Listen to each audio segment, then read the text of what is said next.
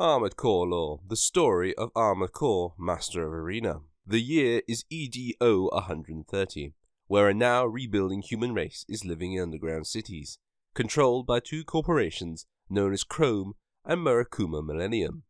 These two giants of production have made nearly all the cities their own.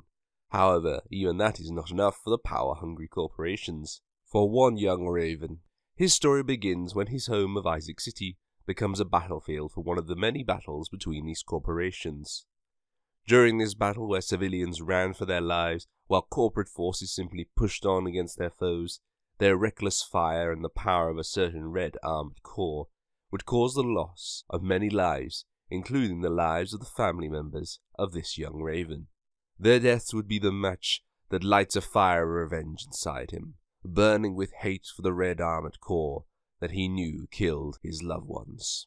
For months, the young Raven would hunt for information about the red armored core through the city's information network known as NERV, and finally, through endless nights of searching, he would learn the name of the pilot of the Red AC who killed his family, Hustler 1, the number 1 ranking AC in the organization known as Raven's Nest. But to him it did not matter how high this killer was. This young man would do anything to kill the one who took away his loved ones.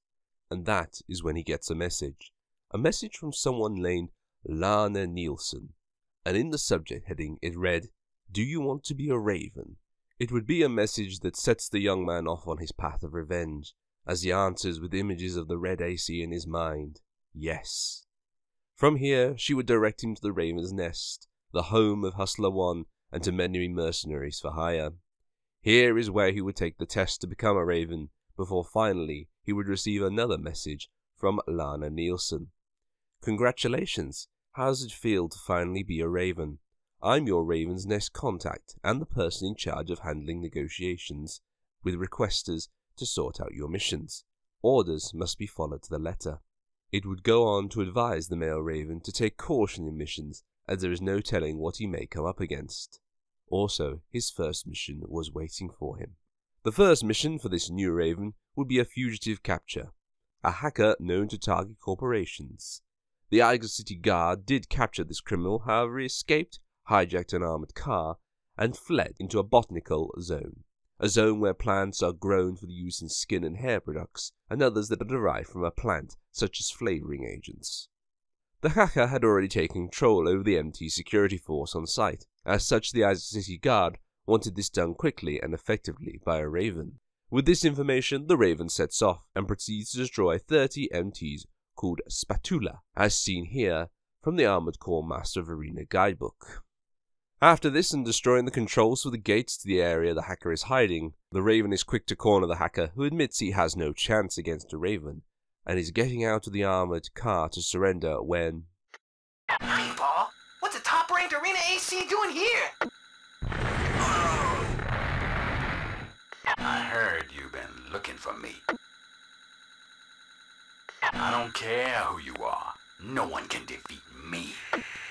It was as if the killer of this Raven's family knew he would be here, even mocking the Raven, who is told by Lana that they need to talk back at the Raven's Nest.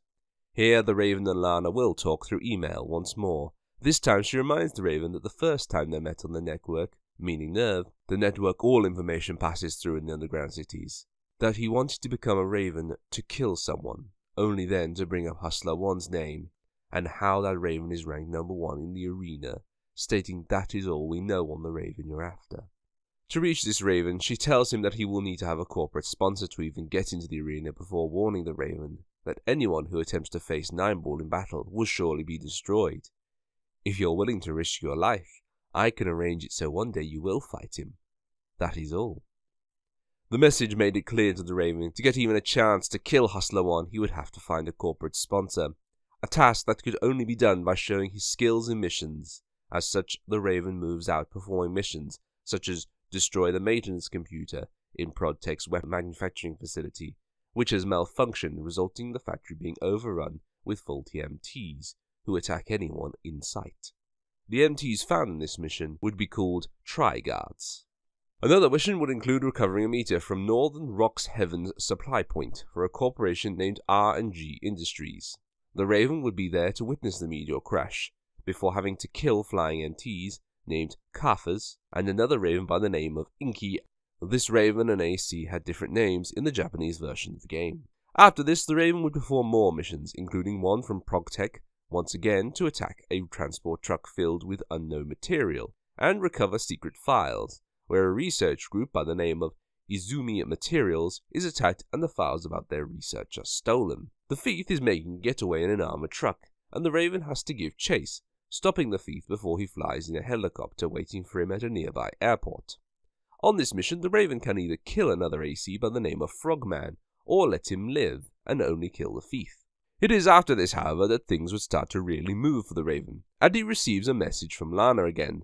This time it reads, "A corporation has extended an offer to sponsor you in the arena. The sponsor is ProgTech, one of the companies operating in the arena. There is one condition though. You must defeat all Ravens currently associated with the arena.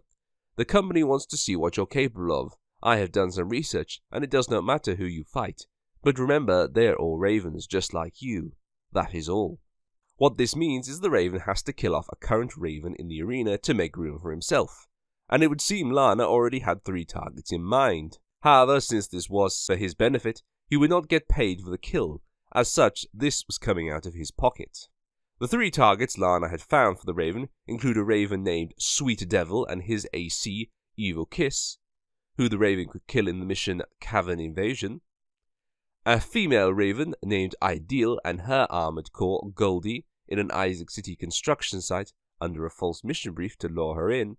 However, if the Raven chooses to take this mission, he will also kill another Raven named Superb Hunter and his AC, Superbow. And finally, a Raven named Bugsy and his armored core, Hercules, outside of Chrome headquarters, as he is acting as a guard there.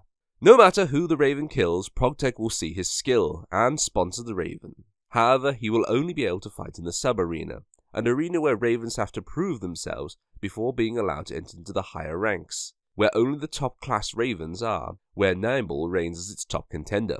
It's clear at this point to the Raven that the path to Hustler 1 would require him to fight in this sub-arena and take missions to allow him to upgrade his own armored core for the fights to come. As such, that is what he would do, climbing the ranks of the sub-arena while also taking on missions such as a defense submarine, where the Raven would fight off helicopter bombers named Slings, and a battle cruiser. Another mission would include Enemy Fortress, where the Raven would take out the defenses of a large fortress located at the northwest White Land Old Castle. Here he would take down a number of anti-aircraft guns, large artillery, buddy MTs, and a Raven named Nia, and his AC, Stalker. It's then, after all this, that suddenly the Raven would get a message from his sponsor, requesting his aid with an emergency. Their marine lab under attacked by an unknown force of MTs. While they seemed to have no clear objective, they came in force, and so far, ProgTech has already dispatched one Raven to stop this attack. However, all he was able to do was stall the attackers for a while. In truth, they have a very important company official housed within this lab, and he needed to be rescued and brought to safety. While the Raven was not sure, since this mission seemed to have not passed through Raven's Nest. However, in the message it made clear ProgTech would not wait for an answer, as with their right as a sponsor, they had temporarily revoked the Raven's license to participate in the arena. This situation left the Raven no choice. Without the arena, he would never be able to reach Hustler 1. As such, he accepted the mission and headed out. The Raven would arrive at the sea-bound lab on a hover transport from ProgTech, before jumping off and attacking a number of MTs called Stinkbugs that seemed to be the attacking force, or what remained of them. After their defeat, a door of the base would open and the first Raven from the mission, Fritz, would roll out to thank the Raven for his help, as his ammo reserves had run out. It should be noted here that this is not the same Fritz from the Armored Core Master of Arena novel. Instead, this is a different AC, as shown on screen. However, the pair have little time to chat more, as suddenly from the water a large MT jumps out, like a creature from the sea depths, and lands on the floating base. This MT would come to be known as Merman, an MT capable of amphibious operations. However, at this time, Fritz would run for it, with the MT firing upon him. It's unclear here if the Raven was able to save Fritz or not. Either way, the Raven would take down this new foe and return to base. Upon returning, however, the Raven would have 2 emails, one from a man named Elam Cubis. He introduces himself as the head of development at ProgTech. He thanks the Raven for the rescue from the marine base, However, he does want the Raven to know that he thinks the amphibious MT that attacked is odd, as no corporation or company has achieved this yet. As such, he fears an unknown group is using technology before the Great Destruction to attack Progtech. The next email is from Lana, and her words are very different kind of warning, as she writes, "As I explained earlier, I am your Raven's Nest contact, and the one who will supply you with your orders. You will follow the orders you're given and do as you're told. Even if you are approached by a sponsor, you are not to accept any missions without my approval. Don't let it happen again. That is all." It's clear to the Raven now he will have to tread carefully after upsetting Lana. As such, he continues to rise in the ranks of the sub-arena and perform missions she sends him on, including destroying a giant tank being used by a group of terrorists, destroying a cannon designed to take down satellites, which would also see the Raven kill another Raven by the name of Lokkargos and his AC Tollkeeper, board the spaceship, which would see the Raven try to find his way through a vertically crushed spaceship to find a Progtech research team which had come under fire. After this, and climbing more ranks in the sub-arena, Progtech would once again contact the Raven with another request. However, it would be through Lana this time, who writes how the Raven seems to have flown up the ranks of the sub-arena, and how it would soon be time for him to enter the arena when Hustler 1 makes his home. In reading this, the Raven at once heads out to support his sponsor, this time with a secret material that was stolen by a Raven named the Wolf. He fled into an abandoned mine, and now Progtech wants the Raven to get the material back. Once again, the Raven's right to battle in the arena is revoked until this mission is done. As such, with little choice, the Raven heads out, deep into the abandoned mine, taking out MTs named Floatsuits and Spatulas, before killing Wolf in his AC and recovering the material. This success pleases Progtech, who sends the Raven a message after, sending their congratulations on a job well done, and how they have now registered him as a contender in the arena. They explain usually a Raven would have to wait for one of the 15 Ravens of this arena to drop out. However, a space recently opened up, as such he may take their place. The reason this space became available is thanks to the Raven killing Wolf, who held rank 14 in this arena. As such, the Raven would now step into the arena when Hustler 1 waited at the top. As such, the Raven would focus on climbing the ranks of this arena. However, it is when he defeats the rank 10 Raven, Shadowmaster, that suddenly Progtech contacts him again. Another emergency request, this time to defend their lab located in the center of Isaac City, as an unknown group of MTs are attacking in groups to break in.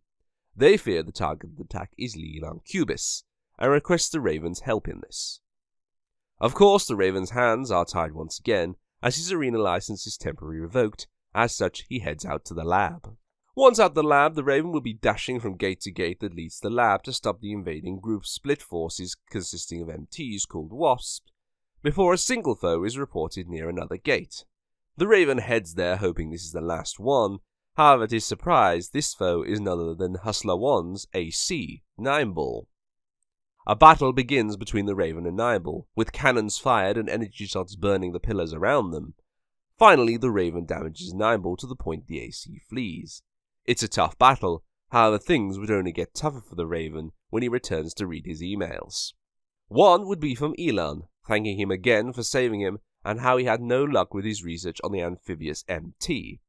However, seeing that this time Nimeball came, he decides he will start looking into this AC instead. The other email, however, is of much greater importance, as it is from Lana Nielsen, with the title, Support Cut Off, and it reads, "You are warned not to accept any requests without my approval. I am no longer acting as your contact at Raven's Nest. In fact, I'm cutting off all support to you.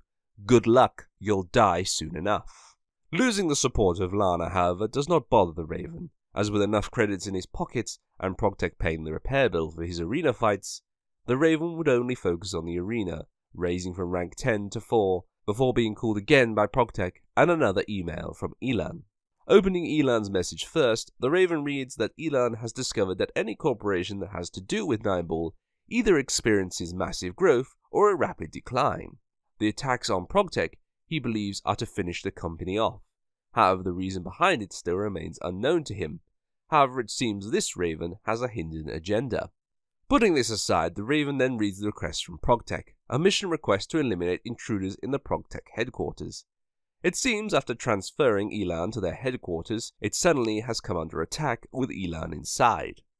The attackers are again an unknown force, and on-site security is unable to stop them as they race towards the building's core, where Elan is based. With his license suspended once more by his sponsor, the Raven moves out, storming the headquarters to take out this invading force, consisting of stink bugs and heavy bold MTs. As he does this, however, Elan contacts him. This is Elan Cubis. Nineball is right in front of my current location. It seems as though I am not his target. I think he's waiting for you. Be careful. Nineball appears to be waiting for him, where Elan is hiding. As such, the Raven makes his way there, only to meet the Red AC itself, who has some words for him. People who have too much power will destroy everything. You are one of those people. Another battle between the Raven and Nineball would ensue, with more holes being blasted in the walls, energy shots marking the Raven's AC, while he fires off his own weapons at Nineball, until finally the Red AC blows up. It looks to be the end of Nineball and Hustler 1. The Raven takes a moment to breathe before Elan radios him to report that all remaining forces are retreating, and he wants to talk to the Raven later about Nineball. The Raven, however, paid little mind to this. As for him, he had killed his target, and with that his revenge is done. Or so he thought. For returning to the nest and checking the ranking, he finds that still sitting at the top of the arena is Nineball. The Raven knew he had killed him. He'd seen it with his own eyes, yet there at the top of the arena, Nineball remained. Elan would also have the same thoughts as the Raven, as in his emails to the Raven after the mission. He would question how Nineball is alive too. However, what Elan did find is that Raven's nest had been tampering with his data, but for what purpose he did not know yet. Whatever the case, the Raven had no time to stop and think about this. His family's killer was still alive. As such, he would have to keep climbing the ranks till he could face Nineball, taking the number 3 Raven Max and the number 2 Raven Pandora in the arena, before again he would be disturbed by emails. One from Elan, who reveals he did some digging in the nest's database on Nineball and found a strange word, H1. To Elan, this is strange as it sounds like a part, not a Raven's name. As such, he is suspected that Hustler 1 may not even exist, and along with this, the Raven's previous contact with the nest, Lana Nielsen's name, is also within the database on Nineball, meaning she must be connected to him in some way. At this point, the Raven's head is spinning at this suggestion before he sees the other email is from none other than Lana Nielsen, which reads, "It has been a while. Congratulations on reaching the second highest ranking in the arena. I never thought you would achieve such success. Your skill has far exceeded my original estimation of you. You have become too powerful. Do you remember? I told you I'd arrange a meeting with Nineball for you one day. Well, that day has arrived." The Raven had no idea what she meant until he receives a mission from none other than Lana. This mission asked him to come to a factory outside of Isaac City and meet her there if he's got it all figured out. To the Raven, this is clearly a trap. However, if Nineball had something to do with Lana, then what choice did he have? As such, the Raven would head there alone, only with his armored core. He would enter, only suddenly become under attack from Nineball. However, Nineball fell too easy. Something was not right. As such, the Raven went in deeper. As he does, the voice of Lana comes over the radio. Are all of you here? Then Hustlers 1 joins in, mixing with Lana's. The corporation, the ACs, the Raven's Nest. All of these were formed by me. For the sole purpose of recreating the world and humankind with it. That's the duty to which I've been entrusted. The pair seem to be molding together, talking about their purpose and how they all created all corporations and armored cores. Just who are these people? The Raven will not find that answer out. However, walking down the corridors, he would see the lines and lines of Nineball ACs all waiting. Nineball was not one AC, but a mass-produced AC, and he would soon see this in action, as the Raven would then have to battle 2 more Nineballs as he carried on. A hard battle fought between the two. The Raven emerges victorious. The defeat of these 2 Nineballs, however, would lead for the voice of Lana Nielsen and Hustler 1 to speak again. I was created to protect mankind and this world. I intend to fulfill this task. The Raven did not understand. However, he carried on down a lift until he came to a new foe, a monstrous-looking Nineball, which seems to have been modified and is taller than an AC. It is here the final battle between Raven and the final line of defense of whatever called itself Hustler 1. This machine of death and terrifying power would later be named a Nineball Seraph. The final defense, as would later be learned, the same AI from Armored Core 1, who had used the name of Hustler 1 and Lana as covers to keep control over everything going on. However, with the Raven's defeat of Nineball Seraph, he would watch as the machine burned all over, flames spouting out of its arms and legs, its body shaking as its insides fried. And yet, it tries for a final shot, only for its arm to blow off, and finally it would fall. After this battle, the Raven's last action is to leave the arena, his destination unknown. Yet what would be clear, however, is just a short time after, Raven's Nest and all its functions would fall silent, and the underground world would fall into a war, known as the Great Depth War.